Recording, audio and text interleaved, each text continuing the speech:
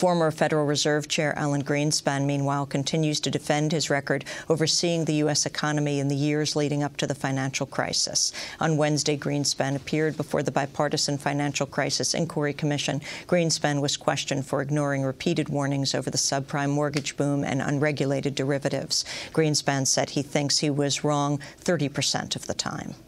When you've been in government for 21 years, as I have been, the issue of retrospective and figuring out what you should have done differently is a really futile activity because you can't, in fact, in the real world do it.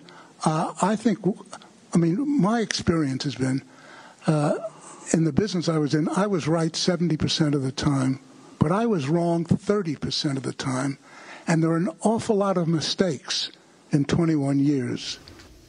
Commission member Brooksley Bourne, the former head of the Commodity Futures Trading Commission, said Greenspan's stewardship of the Fed had led the U.S. into the financial meltdown.